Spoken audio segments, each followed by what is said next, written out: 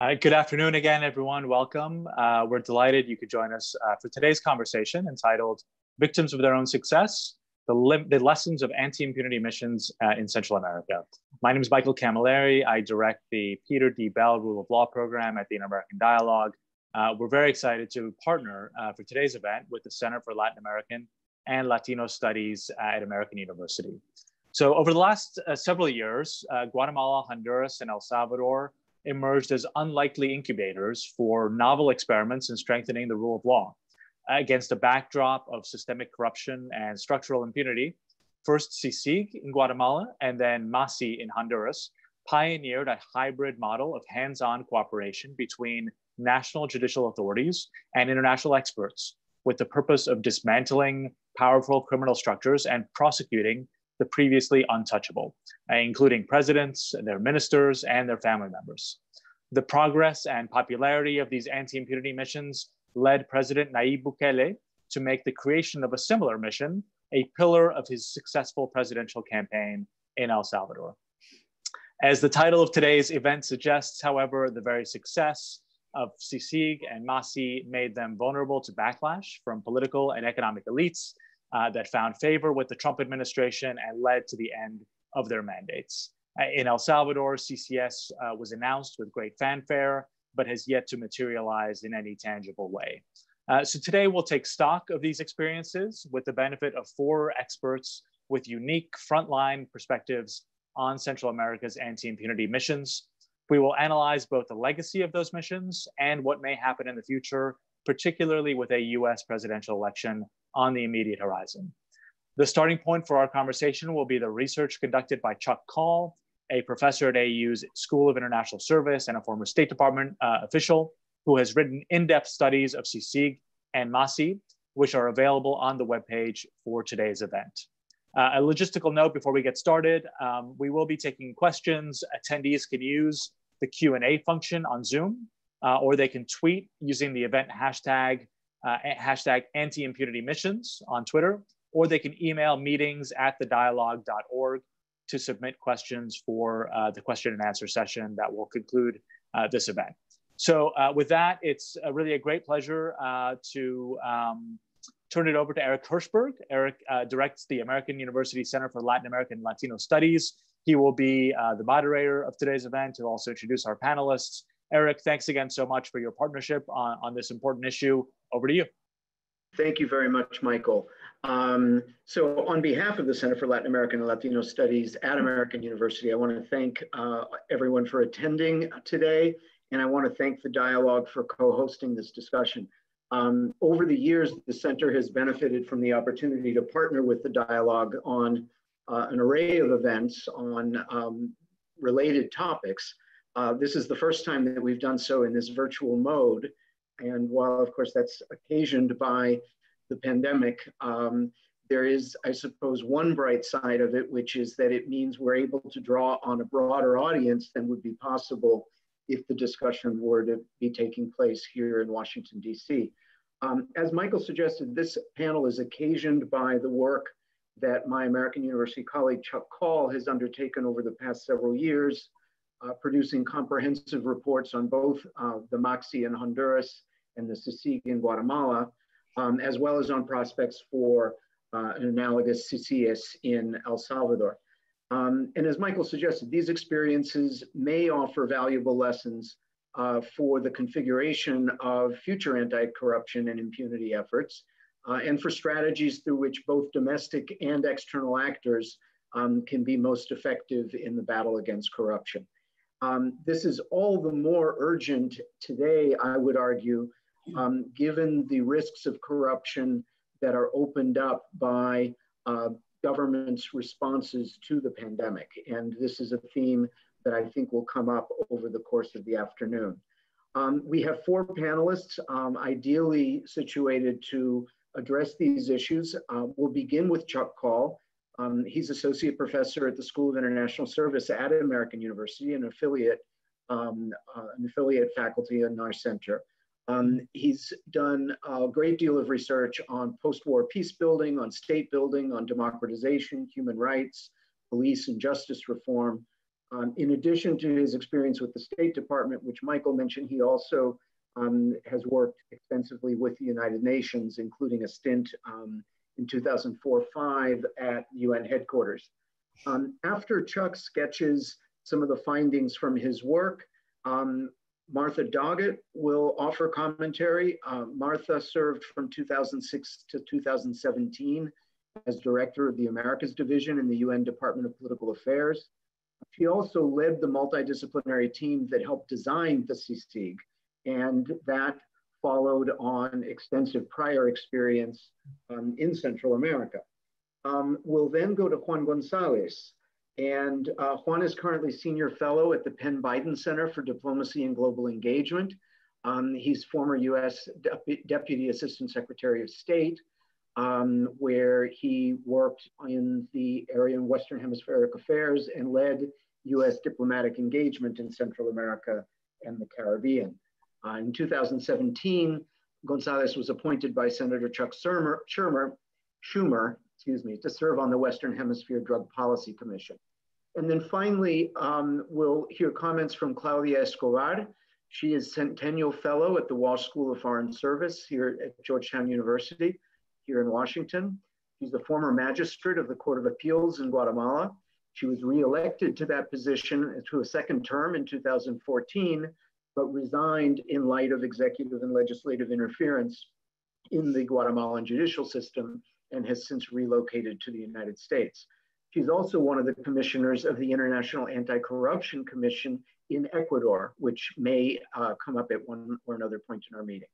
The sequence of the agenda is as follows. Chuck will take up to around 15 minutes to outline some key findings of his work, and then we'll go in sequence with Martha Doggett addressing the role of the United Nations and lessons that she's drawn from the CICIG experience.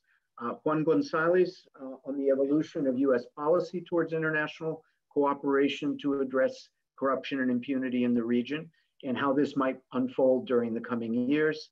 And then finally, Claudia Escobar addressing how hybrid commissions can buttress judicial institutions in the Northern Triangle. At that point, we will have a moderated discussion. And as Michael noted, we'll be checking the Q&A and we'll do what we can to address issues that audience members may pose. And at the very end of the session, I'll reserve a couple minutes for each of the panelists to offer some concluding remarks. So with that, again, thanking everyone for joining us today. Let me turn it over to Chuck.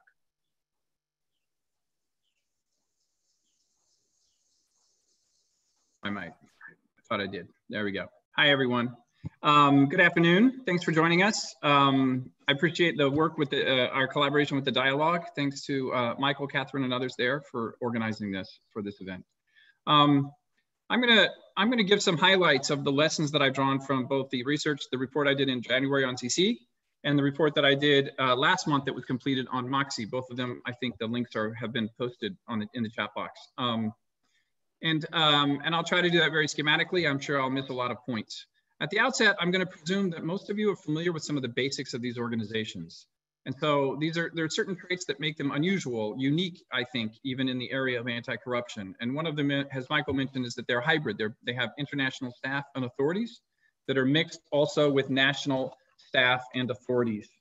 Secondly, they're consensual. They were asked for by these governments. They were not imposed by the Security Council or some other body. They are limited in time, 4 years in the case of MACCIH that was not renewed, ended in January, and 2 years, renewed several times for CICIG between 2006 and last year.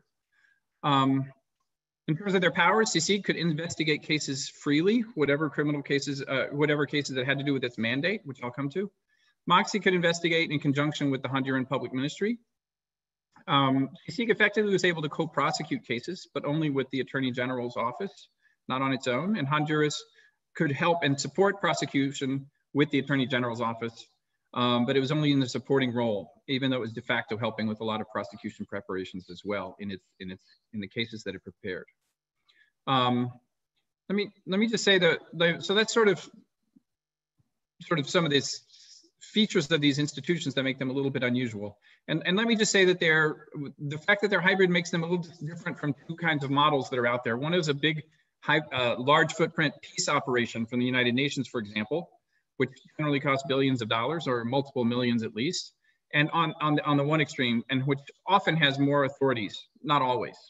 And secondly, on the other extreme are essentially your traditional technical assistance models, which is essentially what the US has been doing in Central America since the 1980s, giving technical aid and training and equipment to Honduran or El Salvadoran police forces or Guatemalan judiciary, to the courts, to the prosecutor's office, et cetera.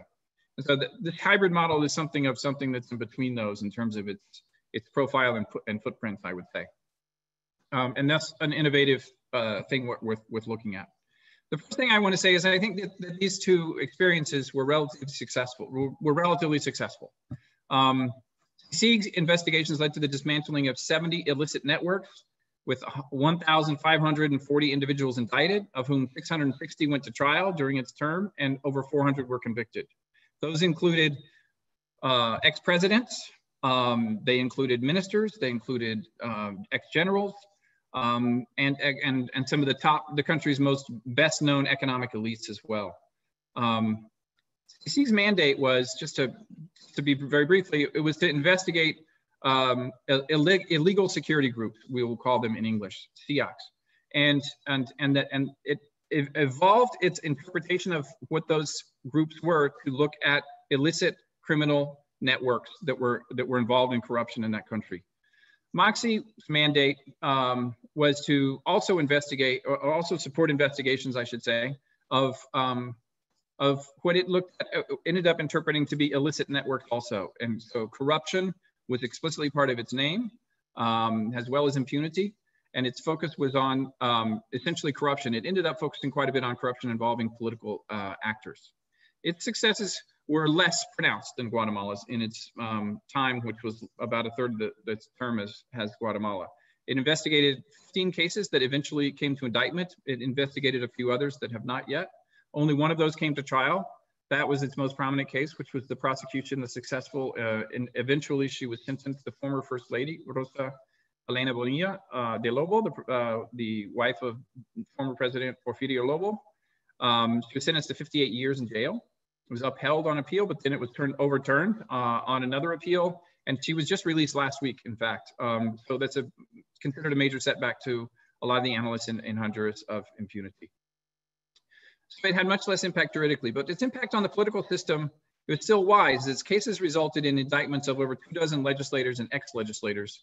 And I think the most important thing that is probably worth mentioning here is that the key impact of both of these bodies was to generate a sense of outrage and that corruption and awareness on the part of the populations that corruption could be in fact prosecuted by national actors if given the political space and support to do so.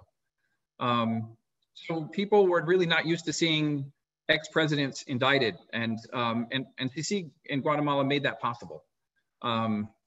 It indicted 3 former presidents, it investigated 2 others, and not counting the current president who spent 10 months in jail on a case that CICIG investigated several years ago before he was elected president. You know, former judges were also sentenced in Guatemala as a result of CICIG's investigation. As one judge told me, a judge serving a jail sentence, before this was unimaginable, he said. These are the kinds of sort of reactions that a lot of people generated in terms of CICIG's accomplishments in getting at the highest levels of top-level political and economic figures that were previously considered untouchable. When these missions closed, 70% of the population in each country supported them as they drew to a close last year. And so that's sort of the first point I want to make, which is that these were relatively successful. That is not to say they were not controversial and didn't generate some controversy and didn't make some mistakes, which I'll come back to in my final point. But the second point I want to make is that what was the key mechanism for the effectiveness of these groups? And that is, I would say, there were three ones that I'm going to mention very briefly. The principal impact of these international missions was not its technical capacity building, but their political support or the cover that they give to well-meaning officials to be able to do their jobs without fear. I'll just give you one really quick example. A Honduran prosecutor said that when he went in to hear the judge hand out the sentence in a well-known case of $300 million that was stolen from the Honduran Social Security Institute, just the presence of the commissioner of MACCIH, Juan Jimenez Mayor, he felt was enough to help ensure that the judge would have the courage to hand down the appropriate sentence in that case instead of find some excuse to diminish that as well. Attorney General Thelma Aldana of Guatemala said, quote, "It was such a great feeling each time we presented a case for the Attorney General to go before the press, accompanied by CICIG. It sent a very strong message," unquote. It's not to say that these hybrid missions didn't contribute in important ways to institutional technical strengthening and technical capacity. They did, and I can talk more about that if questions permit. The second element of their success, though, was really the creation of counterpart institutions inside the national bodies. The creation of vetted, carefully selected court chambers and prosecutorial units in both countries. Guatemala was a high-risk court, and in Honduras it was called the National Anti-Corruption Circuit. And these bodies were created and protected and given essentially, they were specially vetted, especially the prosecutorial units that were created in each of these that just worked closely with these international missions. And they gave the political cover and confidence needed that they could prosecute these sensitive cases without fear. And they also selected people who were less, who they were able to vet out people who were considered suspects, basically. Let me just give you one real example of how important these vetted units are. The National Anti-Corruption Council, which is a non-governmental organization in Honduras, it has its own investigations. It's still functioning, and hands them over to the ministry, the public ministry, which is the Attorney General's office. In Honduras, it did 90 cases between 2014 and the end of last year. It handed 90 cases that it considered ready for indictment over to the prosecutors, the Attorney General's office. 15 of those made it to indictment. All 15 of those were handled by specialized vetted units, including UFECIC, which was the unit in Honduras for this. None of the other 80 cases, 85 cases, or 75 cases handled by ordinary offices made it to indictment as of the spring of this year. The third element of success of this mechanism of these hybrid commissions was the public profile and platform that's given to them. In both cases, the commissioners in charge of CICIG in Guatemala, as well as the commissioner in charge of the, initially at least, Juan Jimenez Mayor in Honduras, used their public stage as a way to pressure the government to pass key laws, to advance certain cases, especially when they reach roadblocks, shame public officials into abiding by their obligations. And that actually created a huge important profile in those countries. It's very different than what we see right now with CICIES, the commission that's been created in El Salvador, where the commissioner is essentially not permitted under the agreement to make public statements until the Attorney General or other public officials have done so. So I'm going to pass on to a third point here, which is that these missions achieve judicial gains at an astonishingly lower cost than another relevant point of comparison, which is international criminal tribunals. And so there were specialized international criminal tribunals, not for corruption, but for human rights violations in Yugoslavia and Sierra Leone, and including the ICC. The cost of those is over $16 million per indictment in the ICTY, the Yugoslav court, $24 million per indictment, and almost double that in the ICC so far. In contrast, MACCIH's investigations ended up costing about $240,000 each at 133 cases, indictments that resulted from its investigations. And CICIG's investigations ended up costing about $136,000 per indictment. So that may seem like a lot of money in Central America, but it's much less than these international tribunals, less than 1%, right? The fourth point I want to make is that these missions' successes contributed to their political isolation and termination. And so I think this is one of the complicated things, is that CICIG, when it indicted the former president Otto Perez, when it worked on the indictment of Otto Perez Molina and his vice president in 2015, reached a level of, it inspired people to come out into the streets and demand their resignation, which they got. And those two individuals are still in jail or detained on military bases as of today, awaiting trial. That success that they achieved at that moment was quickly followed by a backlash. And that backlash came because CICIG started to prosecute a wide variety of sectors that had been its political support, including economic elites, including lots of ministers, including people in the legislature. And as a result of that, it generated antibodies in some sense, which came after it and really criticized it. Even the president who succeeded Otto Perez Molina, Jimmy Morales, who came under investigation in a CICIG-backed investigation himself. And he became a very outspoken critic of the body, as were a lot of those. They hired lobbyists in Washington to mount a campaign against CICIG here in Washington. And in the end, though, CICIG might have done some things differently to help have maybe a lower profile in the constitutional reform process that took place in 2016, maybe. But a lot of that attack was essentially generated because CICIG did its job so well, in my view, because it actually was threatening the impunity that existed in very institutionalized ways in that country. And that led to a backlash that ultimately led to its not being renewed and unsuccessful attempts to kick it out early, in fact. So Honduras MACCIH also played an important role. But there was a key factor in both of those, and all of this all along, which is the role of international actors. And the last point I want to make is that the United States support was basically bipartisan and consistent for CICIG all the way up through the entrance of the Trump administration, at which point it adopted a more ambivalent view. So on the one hand, it officially supported CICIG and continued supporting it. But on the other hand, the Trump administration backed the president when it criticized CICIG. It made it clear it was not supporting CICIG. It criticized the way the UN handled this mission and whether or not the UN should be doing this sort of thing. And that actually led to an opening for elites in Guatemala to successfully push the mission out. And I think that that's also an important lesson to keep in mind. So there's many other points I could make, lessons about how long these things take and how important it is to set expectations among the population who have unrealistic expectations of very quick prosecutions. But I will stop there and thank you for your patience. Thank you very much, Chuck.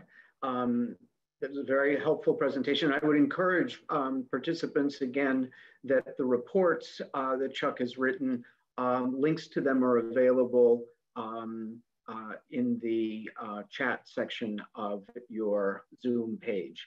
Let me now turn it to Martha Doggett, who can reflect on the experience of CICIG and the role of the United Nations.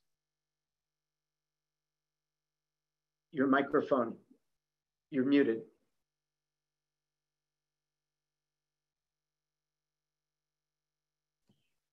There you go. Yes, good. Good afternoon, everyone. As Chuck suggested, CICIG existed a lot longer than certainly MACCIH in Honduras and CICIES in El Salvador is just getting started. We first heard about it. We were first approached in UN headquarters in 2002, and then of course it closed in September of 2019. Despite that long history, I would say it's still too early to draw some definitive conclusions, although as Chuck suggested, it had both its high points and its very low points. And Chuck mentioned the departure of the Perez Molina government in 2015. There were 3 other former presidents of Guatemala who also faced charges in the course of CICIG's history. But there was a time when CICIG was considered the model to be replicated. The international community, and particularly the United States, had been pouring a lot of money into traditional rule of law and justice sector programs for many years without much impact. So when the dramatic events of 2015 happened in Guatemala, it appeared to prove that a mixed hybrid tribunal was really the gold standard of how you could make a difference in justice sector reform, certainly in Central America. The UN Secretariat, in the aftermath of CICIG's setup and seeming success, was in fact approached by El Salvador, the government of El Salvador, under the Mauricio Funes presidency, and then subsequently under the Honduran government, current government of Honduras, about lending assistance to set up something along the lines of CICIG. Honduran civil society activists were in fact adamant that without UN assistance, no commission would be serious and was therefore unacceptable. And the Honduran government leaned on UN Secretariat at that point to help co-sponsor MACCIH, what became MACCIH, along with the OAS. One of my UN colleagues used to jokingly say that people seem to look at CICIG as though it were a piece of IKEA furniture that you could place your order, take the box home, screw the pieces together, and simply set it up. Many of those who were expressing interest in UN assistance in setting up an anti-impunity commission really didn't seem to grasp just how difficult it had been. There, in fact, were many years of discussions and preparatory work, changes in government, unfavorable rulings by both congressional committees as well as Guatemala's Supreme Court. And in the end, it was a fair amount of luck and happenstance that finally led to the signing of the CICIG agreement between the United Nations Secretariat and the government of Guatemala. In 2002, there had been a series of targeted attacks on the human rights community, and there were a fair amount of human rights violations occurring in the aftermath of the 1996 peace accords. The justice sector remained weak, and those attacks spurred the human rights NGOs into action. They felt that a new mechanism would be necessary to fight impunity and criminality, and they argued very forcefully that international community assistance was necessary. And I think this is a very important feature of CICIG's inception that I will mention in several different contexts, and that is that the project was originally a civil society initiative, which the government then embraced and endorsed as its own. Civil society activists in the aftermath of those attacks began reaching out to UN headquarters, and in particular to the Department of Political Affairs. In the Department of Political Affairs, we had been accompanying or backstopping the peace talks throughout the process, and then we're the parent office for MINUGUA, the field mission that helped implement and verify the peace agreement. The strong engagement of civil society remained a hallmark of the experience throughout, and I think that engagement contains some of the most important lessons learned from the CICIG experience. The activists arrived at UN headquarters with the plan of a commission already designed, and they designed their design was based on something called the Joint Group in El Salvador.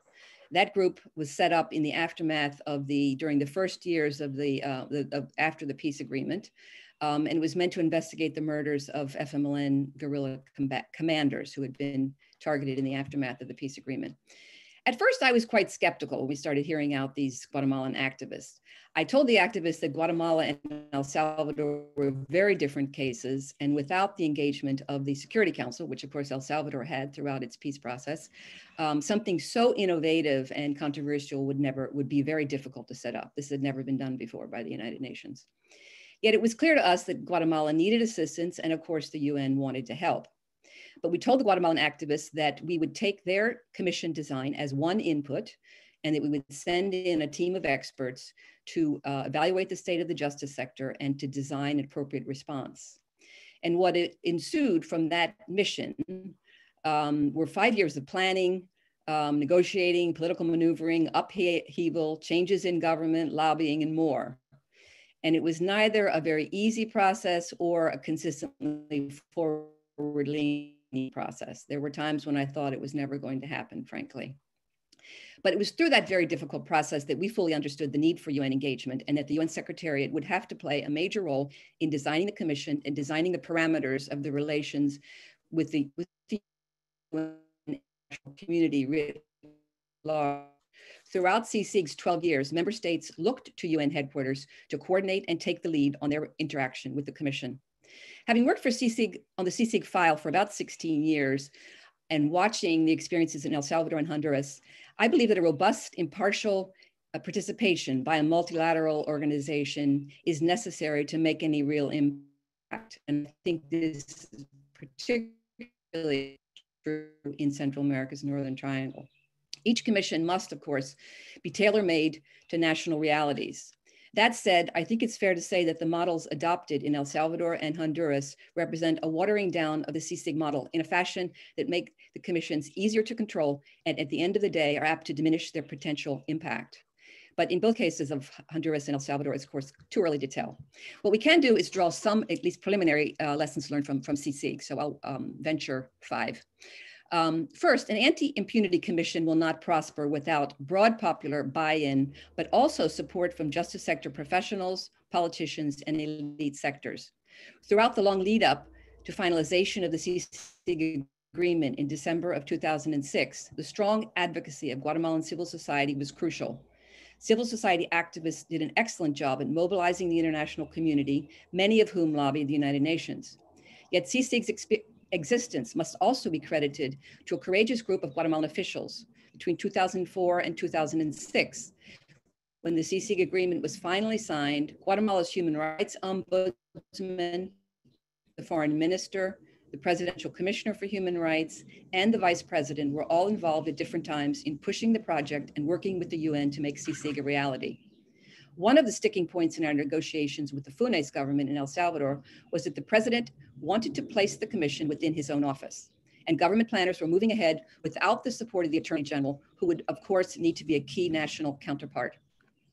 Second, CICIG was set up as a prosecutor's office, reflecting the work experience of all three of the CICIG commissioners, all of whom were public prosecutors. We realized early on that the United Nations and our partners in government, the Guatemalan government, should have included an organogram in the agreement. We should have designed a commission reflecting all aspects of the mandate and ensuring proper interface with all national counterparts. With the staffing chart of a prosecutor's office, CICIG was not consistently structured or staffed to completely fulfill aspects of the mandate beyond casework, nor did it consistently nurture relationships with the Guatemalan professionals and civil society that are paramount to success and will help to ensure a lasting legacy. Third, another shortcoming in the model and the agreement was the lack of an oversight mechanism. CICIG was designed to be independent with one sole commissioner. Without a mandate from either the Security Council or the General Assembly, it was technically not what we call in the UN a UN body. If a Guatemalan citizen felt aggrieved, there was nowhere to turn. I, in fact, had the families of some defendants crying in my office in New York City, and I had little to offer them. Nor did CICIG staffers have access to UN ethics or oversight mechanisms. CICIG would have benefited from a kind of Office of Professional Responsibility and some sort of supervisory board. I should add that this view is not uniformly shared by my UN colleagues or some CICIG staffers. Fourth, strong international engagement was key to CICIG's success and efficacy. CICIG received no funding from the UN budget and was funded exclusively by voluntary contributions from member states. 20 countries and the European Union contributed some $175 million over the 12 years CICIG was operational. Fundraising, in fact, proved remarkably easy. And in Guatemala City, resident ambassadors regularly lobbied Guatemalan officials expressing support for CICIG at key junctures. And in the United States, I know of no other project in all my years of rule of law work that enjoyed such widespread support within the administration, congressional Democrats and Republicans, and civil society. As I mentioned, CICIG was a civil society initiative and owed its existence to the strong, dogged advocacy of that community. And at key junctures in CICIG's sometimes turbulent history, civil society activists set up a protective shield around the commission, fending off attempts by some within government and other detractors to either close it down or change the mandate and the nature of its work. Yet CICIG's relationship with Guatemala's NGOs and other rule of law professionals and activists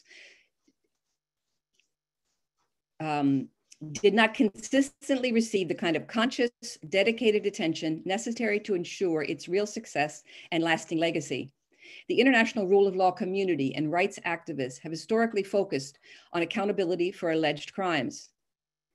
And the focus has been on the willingness of a country's authorities in government and justice sector to actively investigate alleged crimes and ensure that everyone is treated equally before the law. Yet equally important to building a democratic, rights-respecting society is a popular constituency for the rule of law. Citizens must understand the implications of the rule of law and manifest a demand for robust, competent, impartial institutions of justice. This is particularly important in societies where the rule of law has never gained a firm foothold. By maintaining a case focus and not consistently crafting a conscious strategy vis-a-vis civil society, I think CICIG missed an opportunity to maximize its contribution to building such a constituency for the rule of law. And finally, some observations on whether CICIG can or should be seen as a social change agent. While no doubt some would argue that a project such as CICIG should restrict itself to criminal prosecution, the Commission's role in Guatemalan society warrants serious consideration. Rule of law has over the years become an integral and widely accepted part of the work of the United Nations.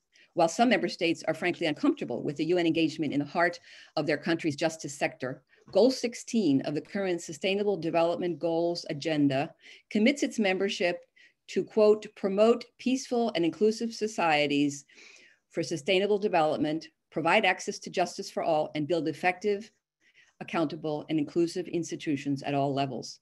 Under Secretary General Kofi Annan, human rights were mainstreamed throughout the work of the United Nations system, and civil society and private sector actors are now valid partners for the organization alongside member states. While CICIG did not have a broad social change agenda, and I'm certainly not suggesting that its staffers should have been activists working alongside the country's reformers, I do think it would have been appropriate for CICIG to consider how its work was situated within a social change agenda and to be fully conscious of how its work was situated and the conscious implications of its work as Guatemalan society evolved. CICIG's casework served to unmask a multitude of issues, some of which pointed toward a broader reform agenda.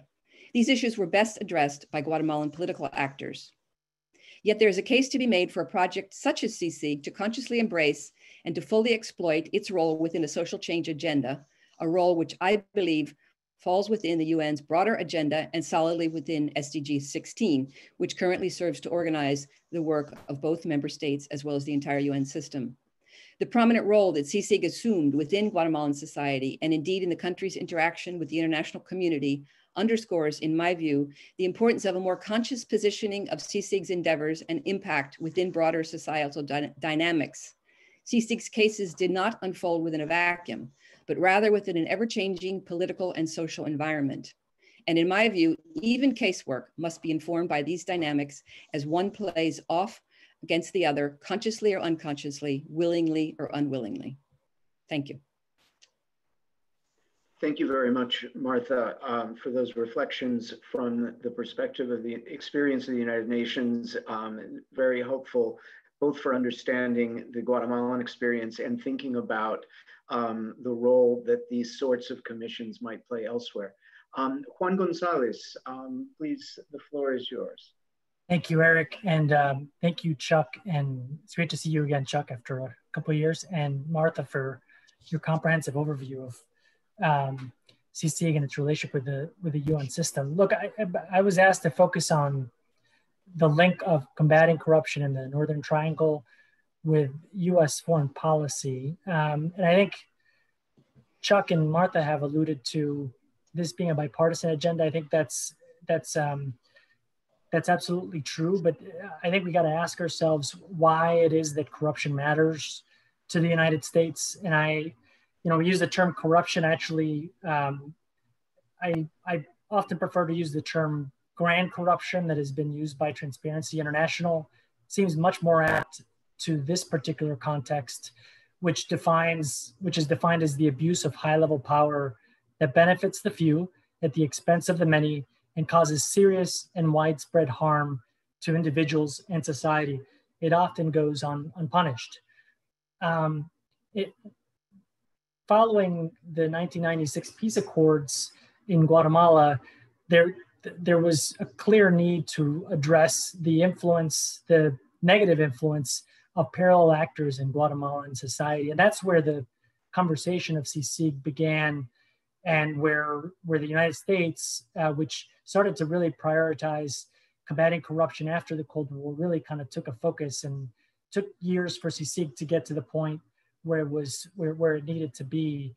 But I, as somebody who was early on in my career very much focused on the funding of CICIG, and then in my role in the White House, was supporting the vice president's efforts. It's important to, I think, underscore here that the motivations for U.S. policy were driven by a recognition that in many of these countries in the Northern Triangle, you have a kind of a system or an elite that prefers a status quo of of not investing in social programs, of not having strong institutions of government, and having this arrangement where you have a constant flow of migration that in turn sends remittances back to the United States that drive consumption and then benefit a group of economic elite that exists in the country. It is also a group that for even after the 1996 Accords was very much focused on protecting the human rights violations that were perpetuated by the state during the internal conflict in places like Guatemala. But then also from a US policy perspective, any sort of effort to promote regional integration, prosperity, and a democratic agenda saw the corruption as a corrosive element that would undermine those sorts of efforts by discouraging foreign investment, by undermining competition, and by weakening any sort of efforts to create institutions of governance that would guarantee the rule of law, but also kind of promote democratic consolidation in places like Guatemala. So I think that's important to kind of say at the outset. From the point of the Bush administration and then the Obama administration, I think it's important to note that not only was the Bush administration, this was Tom Shannon when he was the assistant secretary, and beforehand was this very active role in engaging with the Guatemalan Congress to negotiate a preference that made sense. But I would also, I think, recognize the role of the US Congress because while the United States has championed its support for CICIG, I think you really got to point out that Senator Leahy earmarked funding for the United States to provide to CICIG. And I don't know whether a Republican or Democratic administration would have supported monetarily that level of support for CICIG were it not for Senator Leahy. And as a result, at least during the early years, you actually had Spain, Canada, and the United States as some of the major kind of the anchor funders for the work of the Corruption Commission. So that's important to be recognized. When I started working with the vice president, the focus of the vice president's and the administration's engagement on Central America was, as I alluded to, was migration. That was the main focus on, and how do you actually address migration from the Northern Triangle? And whereas often in the United States, you think about the issue of surges in migration as a matter, particularly under this administration, of one of enforcement and deterrence.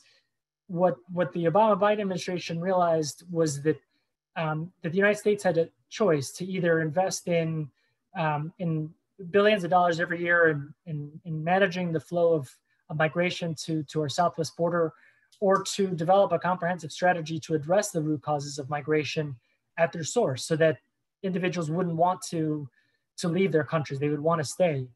And as we as the Inter-American Development Bank and through the Vice President's Office, the State Department, the National Security Council, tried to develop a migration strategy. And you may ask yourself, what does this have to do with corruption? Is what we realize is that you have the sources of migration were primarily marginalized communities that were really not being serviced by the state and had either an economic or a security need to depart. Again, that you actually had an economic system that benefited from a flow of migration, and then lastly, that to ultimately address migration in the long term, it required structural reforms to the institutions of governing and the economic system in these countries that would allow them to be more responsive to their citizens. At the center of all of that was widespread and endemic corruption that existed in these societies. And so therefore it became a central theme of the vice president's engagement in the region. And it's something that I think is, if elected, the vice president has already announced plans of how he would maintain it as a central theme of his administration. Chuck alluded to this, as did Martha, that it doesn't matter what kind of system you put in place. that the political support of the United States is vital here. When I was at the White House, we had situations when the Guatemalan government called us to complain about Ambassador Todd Robinson, wanted us to pull him out because he was going to court hearings on emblematic human rights cases, that he was really pushing the envelope on combating corruption and standing with Guatemalan civil society in this area. And the message from the vice president on down was, Todd represents the views of the United States and he will remain there because he's our ambassador. And I can't underscore the importance of that enough. We can't take credit for this kind of broad spread civil society movement against corruption, but US support and the support of the US ambassador has been key. Unfortunately, under this administration, combating corruption has been secondary, and in fact, in the embrace of leaders right now that are essentially unindicted co-conspirators in Guatemala, in Honduras, have provided a cover to the forces of corruption and sent a signal that the United States really doesn't see it as a key issue, and that has allowed the systematic dismantling of organizations like CICIG, the allowing of the expiration of the MACCIH mandate. So in the kind of the 2.5 minutes I have left, I want to talk about what would the Biden administration do to combat corruption. And I want to acknowledge some of the challenges, inherent challenges in a CICIG model. So the vice president has announced publicly a 4-year, $4 billion plan on Central America. A part of that, there's a recognition that it takes a very long time to negotiate a reestablishment of a CICIG. And the question is the goal to have CICIG back, to have a MACCIH back? I think that's something that should be part of the conversation. But if to take immediate steps to really start pushing back on the forces of corruption, what the vice president has outlined is a regional anti-corruption initiative that would allow us to work throughout Central America, to partner with Mexico and with Colombia, recognizing that the corruption is a manifestation of transnational criminal enterprise that have outweighed influence over government systems in some of these countries, and to use the full tools of the US government to pull visas, to freeze assets, and to collaborate with those attorneys generals and prosecutors and judges that are committed to combating corruption by providing them with the tools necessary, by ensuring that the US legal system is responsive and collaborative in an effort to combat corruption in the region. But I will say just some of the challenges that really get to the underlying structural issues of grand corruption are ones where, while organizations like CICIG were effective at making sure that combating corruption was front and center, and that nobody, including presidents of Guatemala, were immune from being investigated. I think those are very important signals to create a political space that was created after 2014. And CICIG did strengthen the public ministry. I think that has to be recognized as a central role of CICIG of actually creating this arrangement where eventually the goal of CICIG was to become obsolete by creating a system that didn't require an international presence. But I think we have to also ask ourselves that arresting, prosecuting is while it's a vital tool in combating corruption, how do you establish a culture of lawfulness and establish a legal framework in these countries to ensure that that you have a legal system that is accessible, that is transparent, that has tools that provide prosecutorial discretion to vetted prosecutors, to ensure that plea bargaining is a tool, and to ensure that as a part of this broader effort to combat corruption, individuals that maybe could pay a fine or could lead to developing much broader and complex cases against some of these parallel forces are put in place. I think that in some ways is the unfinished business of CICIG and of MACCIH, and really should be the kind of unifying project of U.S. policy under a potential Biden administration. So thanks again for the opportunity, and I look forward to the Q&A. Thank you very much, Juan. This connection between corruption and migration is one that I think really does merit emphasis. I mean, one of the ways that we sometimes think about the drivers of migration from Central America is that it's a region plagued by impunity. And these commissions included impunity in their titles aware, I think, or sensitive to that reality. Let me now turn to Claudia Escobar. The bottom left is your microphone to unmute.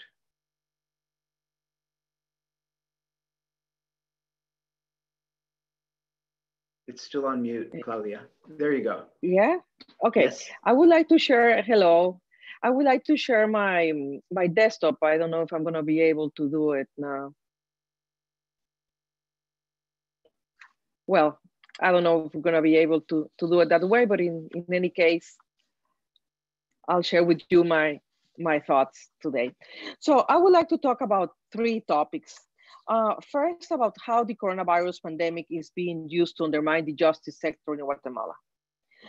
Second, I will talk about the case of Guatemala as a reference to discuss how challenges that honest judges face when corruption is systemic and they try to do their job. And also I want to highlight the importance of judicial independence when hybrid commissions can support judicial institutions in the Northern Triangle. So what is happening in Guatemala, in Honduras, in El Salvador related to the coronavirus pandemic context? First, we know that there is not enough hospitals, neither public or private. The health system is collapsing. Most of the population live in poverty and they really cannot stay at home as in other places. But on top of that, corruption is endemic and the judicial system is disregarded or is weak or is inefficient. There is no secret that corruption in the region is a problem, and the money and resources that should be invested in hospitals and medicines have been misused for decades. Health system can respond effectively to the COVID-19 threats. So now everybody understands that corruption has a direct effect in every person's life. Now we know that corruption kills. In Guatemala, the last public hospital was built more than 50 years ago. Before the pandemic, the health system was already collapsing. So Guatemala, Honduras, and El Salvador are probably the most vulnerable countries in Latin America. Like other countries, none of these small states were ready to deal with a pandemic. Not only the government didn't invest in health system, but they were not public officials with the knowledge, the experience, and the competence to deal with the crisis of this nature. In spite of that, Congress authorized millions of dollars to reduce the effects of the coronavirus. And there are severe complaints that dishonest politicians are putting the money in their pockets. Meanwhile, criminal groups are taking advantage of the current situation of the COVID-19 to foster corruption and guarantee impunity for their misdeeds. One of the likeliest risks of the pandemic is that white-collar thieves and corrupt politicians will use the crisis to appropriate money destined to humanitarian aid and thus fill their pockets.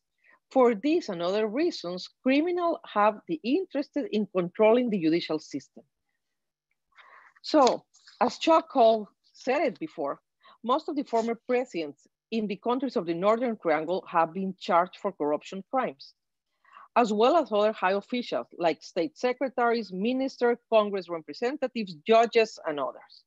With the help of the international prosecutors and the collaboration of CICIG in Guatemala and MACCIH in Honduras, a few have been found guilty. Others have been able to escape justice, and some are awaiting trials. We need to take into account that corruption is not only a problem of bribery and using powerful positions in the government for personal enrichment.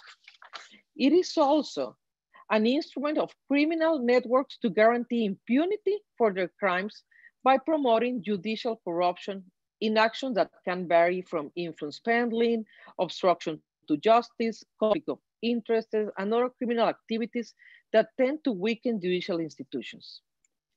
So in Guatemala, those who are at the forefront of corruption fight have suffered consistently from systematic mafia attacks.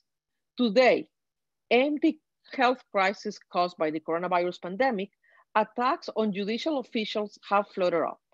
Because it must be clear that when you fight corruption, corruption strikes back. The corruption and organized crime networks that operate in Guatemala and the region are not very different from the Italian mafia or the Colombian drug cartels. They use the same methods to intimidate or attack officials who oppose them. They slander or discredit them, relegate them to professional ostracism, accuse them of belonging to political groups, generally to the left. They accuse them of being communist, or attempt against their physical integrity.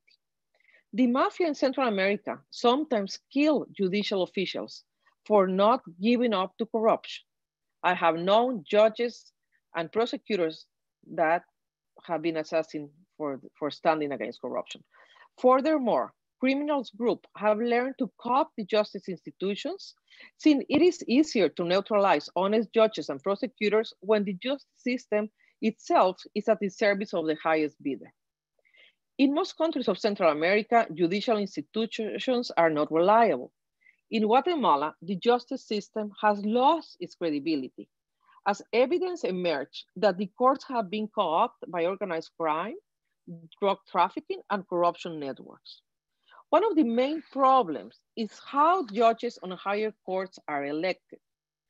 At the start of the COVID-19 epidemic, in February or March, one of the biggest scandals regarding interference of the justice system by criminal groups was revealed. The Attorney General Office, or El Ministerio Público as we know it, discovered that the powerful politician awaiting trial on different corruption charges tried to manipulate the election of Supreme Court judges.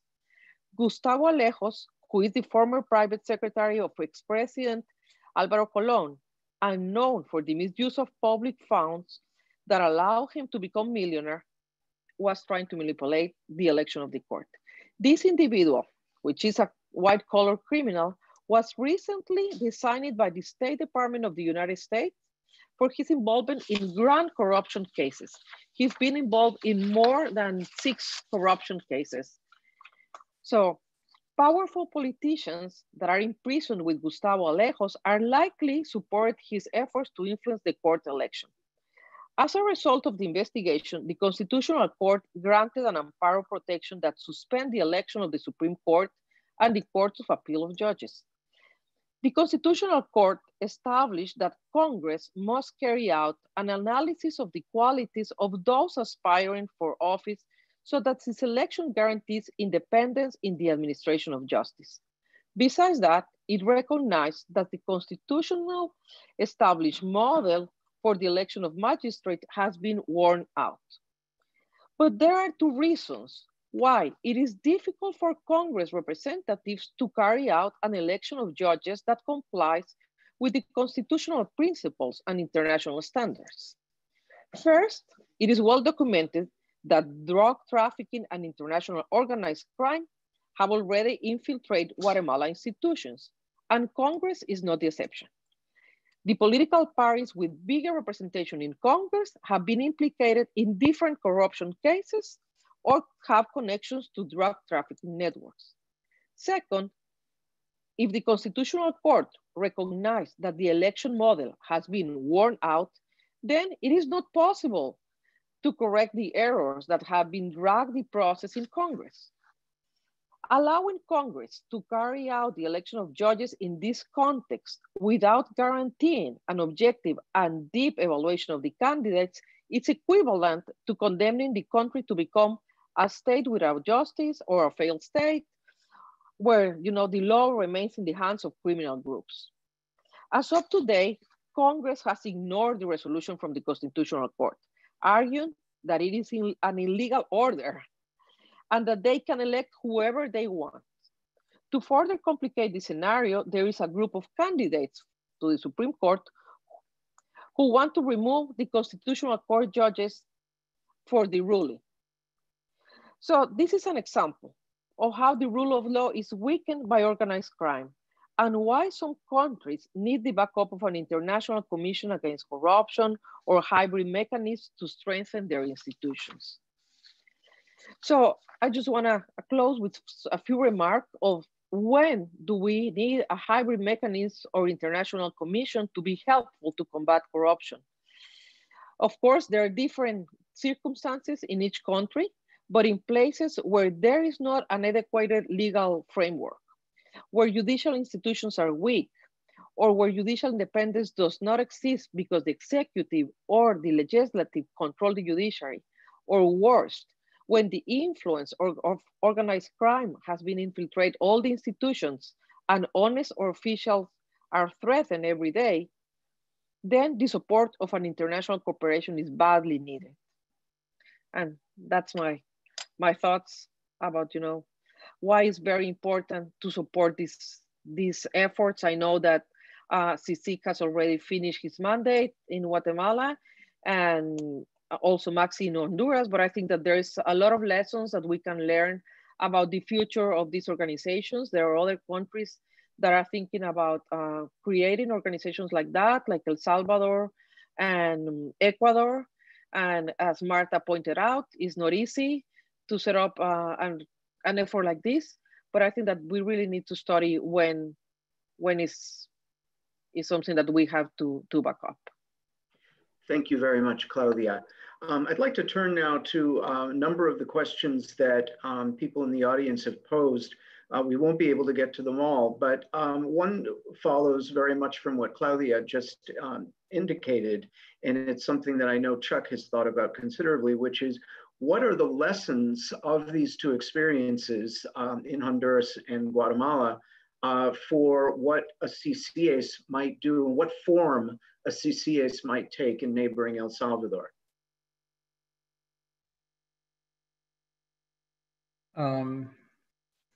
I think other people might speak to this, but I'm happy to begin. I think there already is a CICIES in El Salvador, which was created, but it's very different from these two models. It was created by the executive without the legislative approval, and it began operating in the fall of last year. It has a commissioner. It's under the Organization of American States. It was created by an agreement between the foreign minister of El Salvador and Luis Almagro, the Secretary General of the OAS. And it's a mission of the OAS. It has many less powers than existed before, and than existed in MACCIH or in CICIG, including, as I mentioned before. I mean, I think right away I would say that the three things that I mentioned that are key to the success of this model are the three things that CICIES needs to have, and that's a platform for public pronouncements. That is the creation of vetted specialized units to work with it within the Fiscalia. And that is the power to carry out, to support in criminal investigations of its own choosing. So those are three things that I would mention right there. I think that it'll be, I mean, it's a complicated situation politically in El Salvador, where the mission has reached agreements with the Attorney General's office, but it's not clear what they're able to do and what they are doing. It's not publicly, it's not as transparent as these other missions have been. So we don't know what cases they're working on. If they are supporting the Attorney General's office on some cases of the Attorney General's choosing, and they have a very behind-the-scenes role, which inhibits its impact. I think that one of the big questions is, a lot of people, including myself, basically indicated to Salvadoran authorities when they were setting this up that the UN would probably be a more influential partner and make for a more powerful mission to root out corruption. That certainly was the track record of CICIG in terms of the UN's very positive role, generally speaking, of backing and giving profile to CICIG.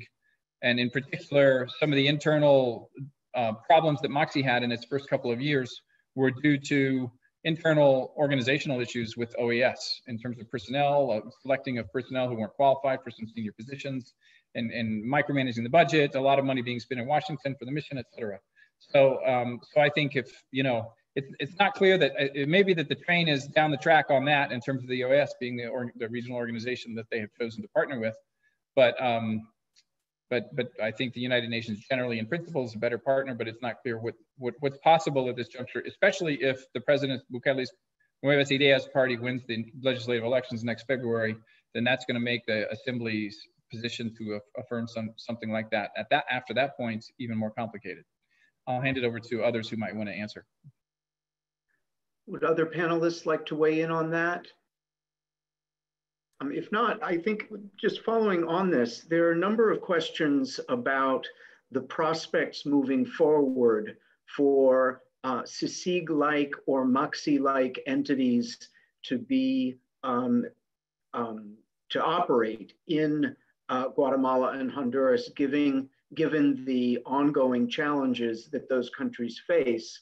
And there's interest among audience members in your assessment of the prospects of the appetite in the international community for returning to support missions of this sort.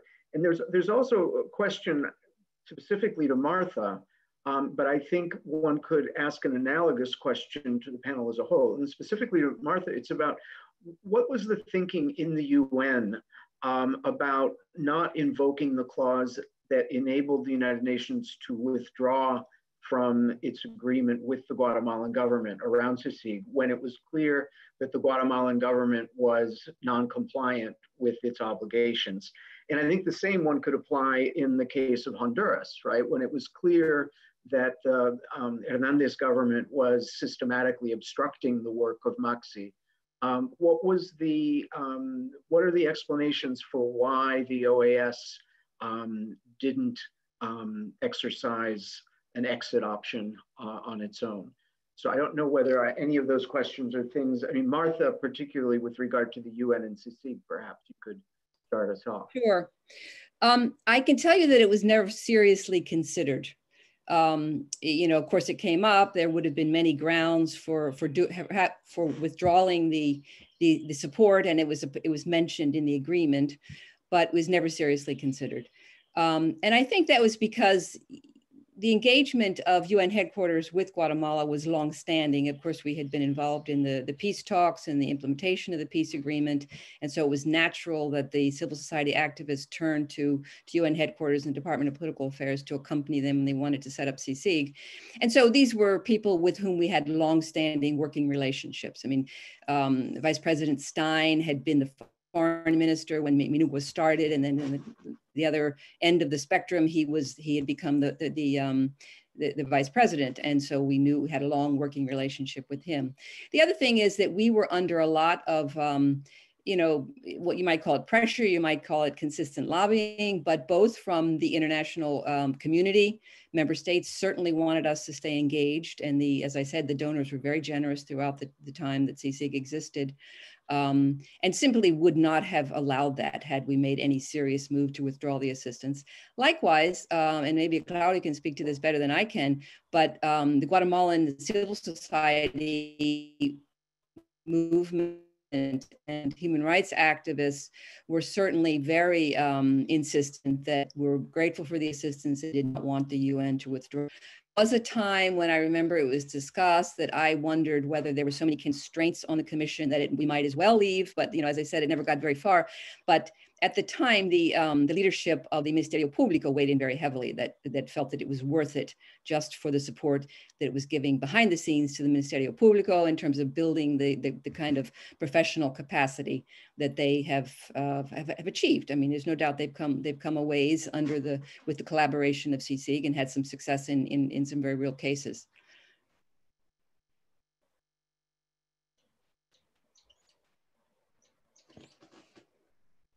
In the case of Honduras and the OAS, I don't know, Chuck, if you have thoughts on the OAS thinking about how to grapple with a government that was not cooperating with the advancement of its mandate.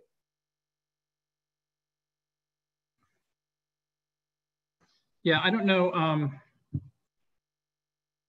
The OAS was, I think the OAS had an attitude that basically was eager to have a mission, has it from its own institutional perspective. It was eager to be working with that mission. It was eager for that mission to continue working, and it was eager not to make ruffle many feathers. At the end of the day, however, when it came time for renewal, a lot of us were surprised that the OAS, in the renewal negotiations in December and January, most recently, basically refused to cede a point that the government was insisting, which was to essentially gut the investigative mandate that existed in the accord with MACCIH. And the OAS Secretariat, to its credit, said it would not support renewing a mission that did not have that investigative mission. I think there was a lot of pressure from its own member states and from European donors, and I think from the United States had a clear position. The U.S. Embassy had a clear position that it wanted that investigative mandate to continue, at least publicly. And I think that that made a difference in terms of the OAS not wanting to cede on that point, because I think they fear that they would have egg on their face if they signed off on the gutting of the teeth that mission had acquired in the initial negotiations, whatever they had. So. Can I say something on and then the fact that the OAS is willing to continue and support a much weaker mandate in El Salvador shows its eagerness to accommodate itself to its own member states' wishes, I think, more than the UN was, frankly. I'm sorry, Juan? No, I interrupted you. So Chuck, I think Chuck is exactly right. I would also just, so I mean, when talking about anti-corruption in Central America, there's a lot of focus on the role of the UN versus given just the record with CICIG.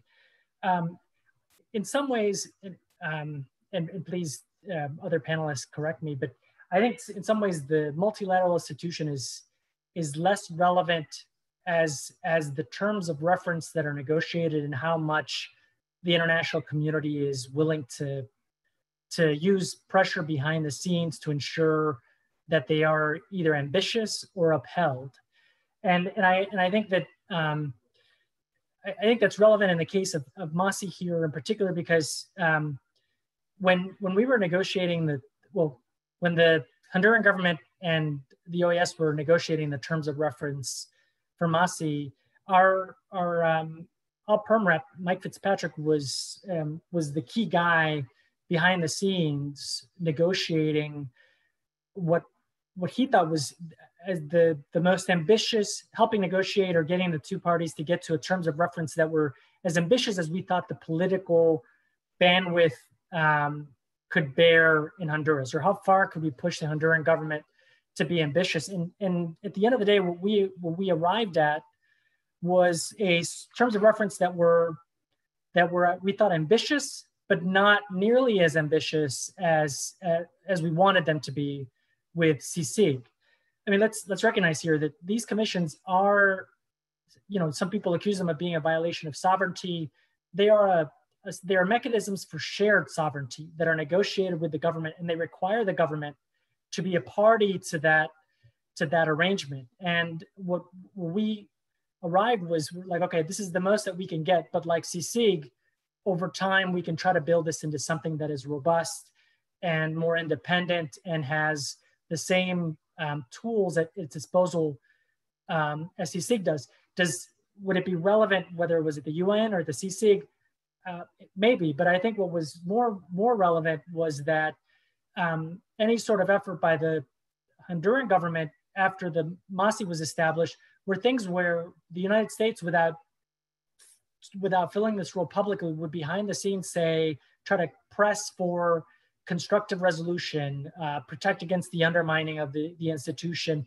And so I think that really matters. And if the United States has traditionally played this role for better or for worse. But I think that going forward, regardless of whether the Trump administration is reelected or the Biden administration is elected, I think it will require the international community to play more than just a donor role, but rather kind of like a political backing and support role where you have the international community that uses levers, maybe even that are outside of the scope of the terms of reference of such a commission, to encourage that sort of behavior. I'll give one example and I'll shut up, is in one such exchange early on, I think it was in 2014, with President Perez Molina, the conversation that the vice president had with him was basically one that said, look, you're the president and therefore you get to decide, what is in the interest of your administration. But I'll, make it fairly clear that if you don't extend the mandate of the Anti-Corruption Commission, you're going to lose U.S. support in other areas. And that sent a very clear message that Perez Molina, even though it went against his own interests, had to support the mandate. And I if you read interviews with him, his resignation and arrest for embezzlement is something he blames Biden for exerting that pressure. So I think the terms of reference are important. The multilateral institution that's involved is important, But I think even more important is maintaining this international coalition and consensus in favor of combating corruption efforts. Thank you, Juan. Claudia, one of the things that you alluded to in your comments was concern about accountability mechanisms for all of the expenditures that governments are having to make in response to the pandemic. And some of the questions we have in the chat are with regard to what are the kinds of mechanisms that international actors can advance to try to facilitate, to try to minimize the degree to which corrupt networks will take advantage of this particular conjuncture in the region?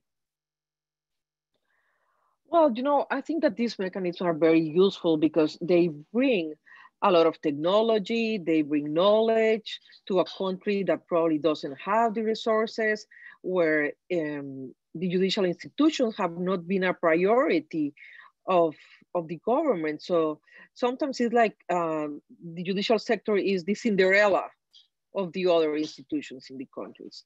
So that's why, you know, sometimes it is needed. I understand Juan also mentioned the problem of sovereignty. And this is a topic that some people feel very, you know, problematic for these kind of institutions. But we have to think, you know, that sovereignty is really being affected by international organizations of criminal networks. And that is the real problem. And these criminal networks, they have endless resources that the other institutions don't have. So that is why we really need the international cooperation to strengthen the institutions. But I think that if we need to think in the future, we also need to think about organizations that can help on the modernization and the reform of the judicial sector. How can we guarantee that we will have courts that are impartial? And how are we guarantee the security of the people that are working against these criminal networks? Because it's not easy to be a judge or to be a prosecutor when you know that, you know, you're being threatened or your family is being in danger because the job you're doing. So I think that those are things that we really need to put in the table when we think about these issues. And I think it's a great idea that we start thinking about regional organizations that can help, because this is not a problem of a country. This is not a problem of Guatemala or Honduras. This is a regional problem and needs to be focused on that way, I think. Can I add something there, Eric? Yes, do you mind? Please, Chuck. So and this is a response to a couple of other questions in there, which I just very much want to agree that I think what we've seen, and there's a number of questions about what's happened since MACCIH and CICIG have left and how, and things have gotten worse without question. There's a backlash against accountability. Legislature in Honduras passed a new horrible penal code that enhances impunity for legislators and others. Backsliding is definitely taking place in these two countries, with also problems of President Bukele's authoritarianism and well-known problems of President Ortega in Nicaragua. So I think that the regional level is right. And I just want to point out, the main thing I want to say is that I think we need to be more creative about what kind of platforms we create to exercise support for anti-impunity efforts in these countries. And that requires much more collaboration, active collaboration across civil societies of these countries, I think. Much more platforms of civil society. You know, civil society is very national focused in most of these countries. There's very little Central America-wide organizing among civil society. And I think we need to think about more regional creative, you know, some ad hoc coalition that involves the Inter-American Development Bank and the World Bank and the OAS and others could form some kind of regional mechanism that could support judicial independence, for example, and provide technical support for this kind of work. The Inter-American Commission for Human Rights has done great work at a regional level within the OAS system, but with its own logic. And, you know, there's a whole anti-corruption bureaucracy that we could, you know, mechanisms of platforms that we could create at the regional or sub-regional level with our partners in Central America. And I just want to make one last point, which is people ask about the problems of shared sovereignty and working with governments that are themselves part of the problem. I mean, that's the problem with most of the assistance and governance work around the world all the time. And one of the great things about these hybrid mechanisms is they lock in states to collaborate with international actors in ways that extend over time, that actually come back and hold those heads of states' feet to the fire. And so actually, CICIG is a great example of a government that most people consider to be, beset by corruption, that ended up creating something that came back and bit it multiple times in its corruption weak side, I would say. Thanks. Your comment here, Chuck, mentions the importance of civil society, and it's something that, Martha, when you described the trajectory of the development of CICIG and of UN's engagement, you noted the important role, the demand, as it were, coming from Guatemalan civil society. And I wonder whether you all could reflect on the degree to which the MACCIH and the CICIG were able to maximize the opportunities that were available to partner with civil society support, both inside the countries and internationally. Are there lessons to be learned from these two experiences about how civil society can remain engaged and remain a force to sustain these kinds of anti-impunity efforts?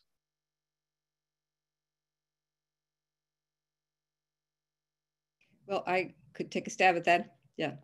As I suggested, I don't think CICIG ever had a conscious strategy throughout its 12 years of existence vis-a-vis civil society. I think it was each of the commissioners dealt with it in a very different way. And having been a civil society initiative and a civil society idea, I think some of those members of civil society thought that they could also control the commission. I remember that was one of my early conversations with some of those who took the initiative, was you have to understand that CICIG's independence means also independence from you, the civil society, you, the human rights community. That said, I think that CICIG really missed an opportunity to partner with that community. And by civil society, I mean, I would like to include, the bar associations, the law schools, the whole community of justice sector professionals, and certainly the private sector, to try to build this constituency for the rule of law. And I think that any future attempts, be they region-wide, Central America-wide, or at a national level, will only succeed in the face of what, let's face it, is going to be a very challenging, much more challenging environment. And given the complexities in the political situation in the United States, but certainly within the countries, they're much more complex situations. They will only succeed to the extent that they have this community around them. One poetically referred to the international community making use of the levers outside the mandate. And I think that's putting it kindly. Certainly member states were used very heavy-handed at times, appropriately so in our view from UN headquarters. But in weighing in, he mentioned Vice President Biden's conversation with senior Guatemalan officials, but other senior officials from other countries, donors and non-donors. Certainly the European Union as a group played a very important role in helping CICIG to survive and have the space to work well as it did. And I think in any other environment going forward, any other attempts are going to need to take a full approach of looking at society so that, beavering away in the corner of the court system on individual case focus is not going to get us very far. It may get some good investigations, it may get some convictions, put some bad actors behind bars, but it's not going to help create the kind of rights-respecting society, the culture of anti-impunity, the culture of anti-corruption that I think we're talking about, the kind of healthy, democratic, rights-respecting societies that are going to help avoid the kind of outward migration that we have acknowledged there's a linkage between the anti-impunity and the migration. So I would like to think that we will look at any such initiative in the future, and in terms of looking at a society-wide approach to engaging all actors in trying to create the kind of society that we're talking about. Thank you.